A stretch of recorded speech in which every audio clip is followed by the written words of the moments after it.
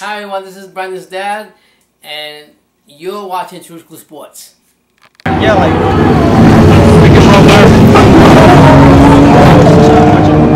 Rogers was the bigger fighter though.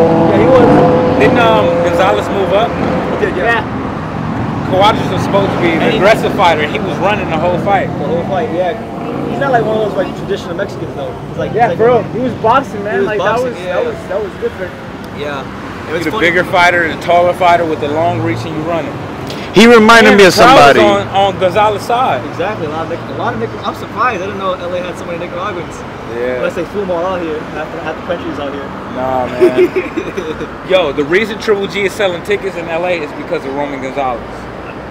I was at the Dominic Wade versus Triple G fight, and Roman Gonzalez got a bigger ovation than Triple G. Really? At that fight. It's funny because when you watch, like, I had my first time here, so like, when you watch the fights on TV, well, the streets are full, but barely.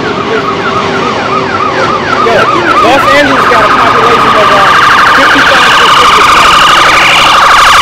When the last time you heard of a white boy selling out a venue? Anywhere.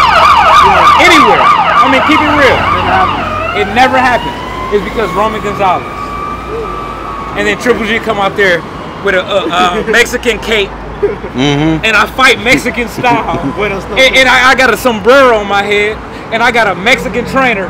And a Mexican rapper. Yeah, and then I got a Mexican fighter, you know what I'm saying, that I'm helping, you know what I'm saying, that's helping me sell the tickets.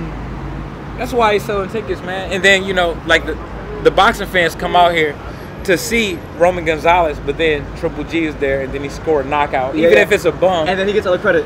Yeah, just because it's the main event.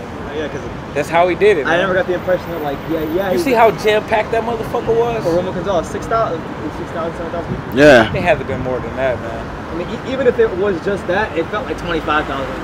Yeah. I've never felt that before. There wasn't that many seats empty either, bro. It wasn't. After once Roman was ready to fight, it was packed. Travis, you've been to fights here. What does that really go on atmosphere-wise? While the fights been to here?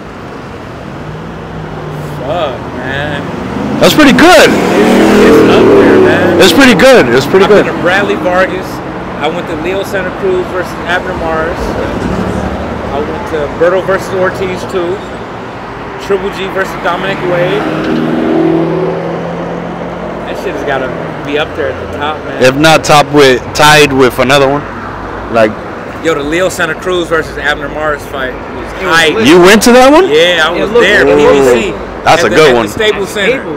That shit was live as a motherfucker.